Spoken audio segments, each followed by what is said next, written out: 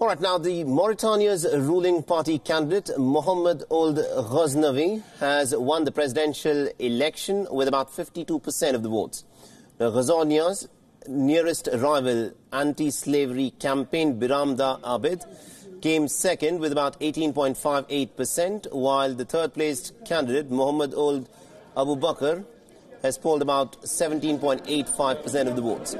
Now, the opposition candidates have rejected the results. The candidates have said that the elections were nothing short of a coup.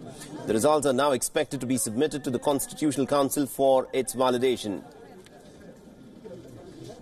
Now, Ghazouani, in fact, campaigned on continuing with economic and security progress that was made under the outgoing president, Mohamed Ould Abdelaziz, who took the helm of affairs in a coup back in 2008 and then won elections in 2009 and then again in 2014, and the outgoing president stepped aside after 2 5-year terms. Now, since independence from France in the year 1960, this was the nation's first election to choose a successor to a democratically elected president. The country's first president had held power for a period of 18 years before being ousted in a military coup. All right, let's now shift our attention to Britain, where the front-runner in the race to become the next British Prime Minister, Boris Johnson, is under pressure to explain the incident with the police in his London home. Now, the police were in fact called to Johnson's home on Saturday morning after neighbours heard what is described as a loud altercation between him and his partner.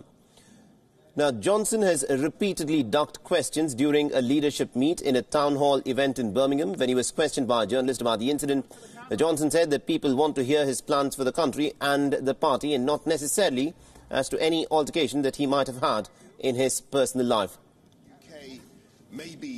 People are entitled to ask about me and my determination, my character, and what I want to do for the country. And let me just tell you that when I make a promise in politics about what I'm going to do, I keep that promise and I deliver. You're avoiding my question. Well, I've told you I was going to tell the good folk who have come here about. You asked about my character. Actually, I'm not avoiding your question. You asked a very direct question about my character, and what I'm telling you. Well, let me put it another way. Let me put it another way. Does a person's private life have any bearing on their ability to do the job as Prime Minister? Promises, and when you look at my determination to deliver for people who vote for me, and it was, broadly speaking, a golden mention. And I think most people, if I can say, most people would really rather judge my ambitions and my character and my programme by what I deliver. No, what they want to know is...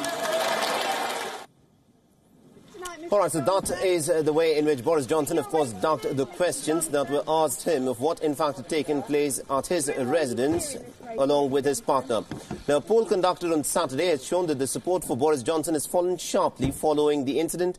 His 8-point lead earlier in the week had fallen to just about 3 points behind Jeremy Hunt by Saturday morning.